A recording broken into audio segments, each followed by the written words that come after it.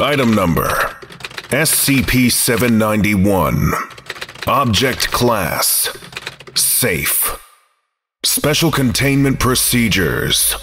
Containment area is to have a sealed drainage system, and any materials or liquids collected are to be submitted for testing and review. Emergency drainage systems are to be maintained at all times, and must possess no fewer than 8 filtration screens.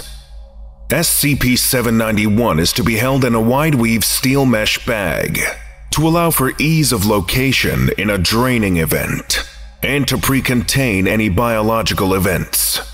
Removal from the bag may only be done under testing conditions.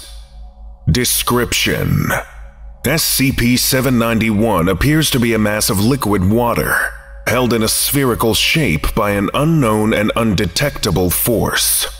Biological tissues can pass through SCP-791, as they would through normal water, and reports indicate the water to be similar to normal seawater, but with a lower salt content. It is impossible to splash SCP-791. However, water may be drawn out via the hands or mouth. SCP-791 reacts to non-biological materials, such as stone or metal, as if it were a sphere of solid concrete. SCP-791 may be lifted, rolled, or otherwise manipulated in this way, but acquiring samples with non-biological materials is extremely difficult due to the extreme hardness and weight of SCP-791. SCP-791 does not reduce in dimensions when water is drawn from it. This is true even when withdrawing very high volumes of water. The water of SCP-791 is sterile and contains no microbes of any kind. It is almost identical to Earth water, but has a slightly elevated amount of hydrogen.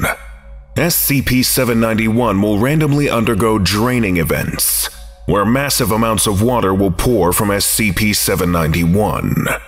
SCP-791 retains its properties during these events, and draining can last between several hours to 4 months.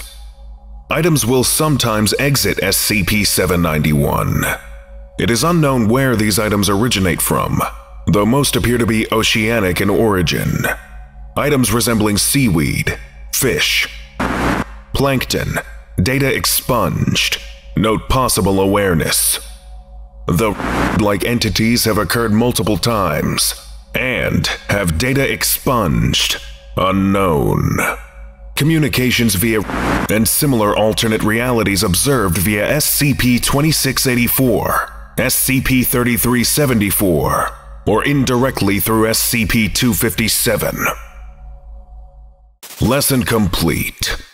If you missed the previous orientation, go watch SCP-790, Blood, right now.